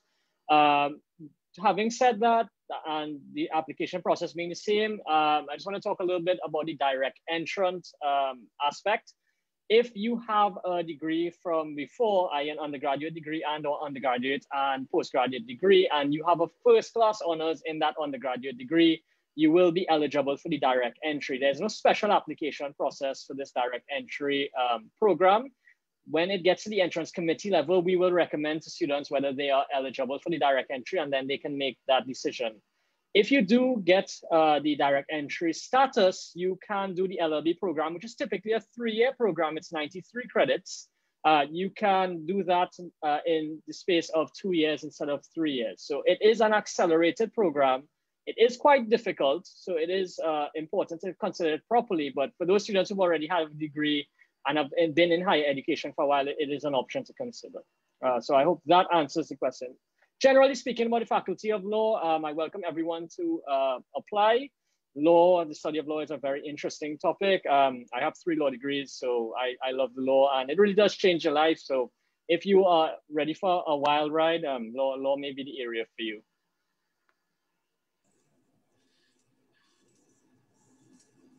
Thank you for that sharing. You have me laughing. A wild ride. Thank you. I'm just seeing the prospects applying now with excitement. Okay, so we have a few speakers still for a few minutes, but before that, I want to ask our Faculty of Social Sciences representative to answer the question. It's a general question. It's really quite wide, and it's about business programs that we have here on the campus, what business programs we have, and I know there's a wide range, so you may want to give an overview as well as route persons to where they can get more information. Do we have a representative from the Faculty of Social Sciences? I believe we had Dr. Anri Mohammed with us. Hi, good afternoon. Are you hearing me? Loud and clear. Okay, thank you. First of all, thank you very much for the question, and welcome to any prospective students to our faculty. We belong to the Faculty of Social Sciences. Your interest in business means that you are looking to do a bachelor's degree in management studies, maybe in economics. Also, you have a BSc in accounting. All our BSc programs, they are 3-year programs. While doing a BSc in business, you can also, at the same time, also do a minor that will give you a subspecialty. So you can find all of our information on our faculty website. You just look for the faculty booklet for undergraduate students, and it will take you through a list of what we have available as far as business, as far as being part of a business type program. I hope that answers your question. Thank you, Manal. Thanks for that sharing. And again, I'll ask my colleagues to share more links in the chat so that they can give more information. And as we wrap up the evening session, I want our Assistant Registrar for Admissions, Mr. Moon Roberts, to jump on again, as we have several requests to reiterate the application process, and a specific focus is being asked for when persons can hear. When will they hear about their acceptance? This was asked quite a few times, I understand, in the chat. When will persons hear back from the campus? Simone? Thank you, Hunal. So before I go over the application process, I just want to make 2 points because I've heard the questions come up throughout the session this evening. And I just want to confirm that the closing date for submission of applications is the 31st of July, and this applies to all programs, yes, to all undergraduate programs. So it doesn't matter if you're applying to the Faculty of Medical Sciences, Law, Social Sciences, the closing date is the 31st of July, 2021. The same application process applies for all programs as well. So you submit an online application, you submit your supporting documents, you track your application, you receive a notice of acceptance. The difference may be among programs, may be the documents that are required to be submitted. So for example, applicants to the MBBS, DVM, DDS programs are required to submit a supplemental sheet, which they need to, in which they include co-curricular activities that they would have completed over the years. So the documents may be different for the programs, but the actual process is the same for all programs for which you wish to apply. Notification of acceptance. So the process that I outlined is the applicant's involvement in the process, what is required of the applicants. But following the submission of the application, following the submission of the documents, the admission section now has its part, and the faculty has its part to play, and the timing of a decision can't be very exact or precise because it depends on when you submit your application, when your documents have been submitted, and then these need to be processed by the respective faculty entrance committees. So it'll be difficult to give a specific time period by which applicants will receive decisions, but it depends your submission of your application, and once all your documents are submitted, certified, the decision can be taken after that. Anything else, Manel? Anything I forgot? I think that's it in a nutshell. Thank you very much. Thank you. And Mrs. Gooding, Carolyn Gooding, if we can have you talk about GATE, just a synopsis of the GATE process. Are you with us still? Yes, I am. I'll ask my colleague, Mr. Kevin Kalu, to take us through that question. Thanks.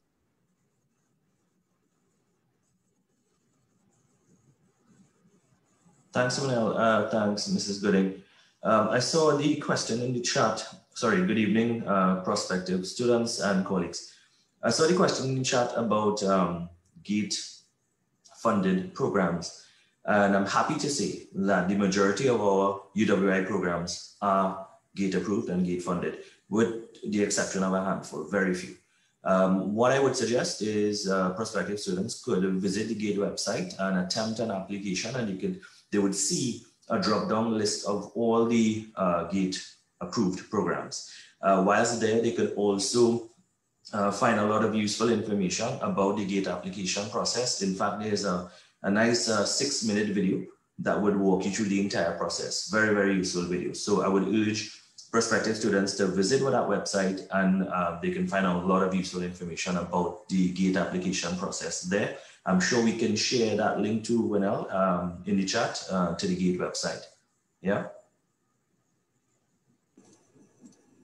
Okay, thanks for that. We will ask our colleagues to share that. And viewers, prospects, parents, well-wishers, we bring this evening's program to a close, and I ask you to look in the chat. You'll see a link for a survey. We really ask you to give us feedback on this evening's session. If there were any questions that remain unanswered, we didn't get the time to answer them, I ask you to email our recruitment officer, Nigel Bradshaw. His email address, will be in the chat as well. I ask you to email him and you will get a response, as well as the recording. The recording from this evening's session will be saved on Facebook, and we ask you to even share that with persons that you may know of who are considering a degree with us at the University of the West Indies. So we ask you to share the recording. And from all of us on the panel, from all of us at the University of the West Indies, St. Augustine campus, we really thank you for joining us this evening, and we look forward to welcoming you on our campus in September 2021. Have a good night.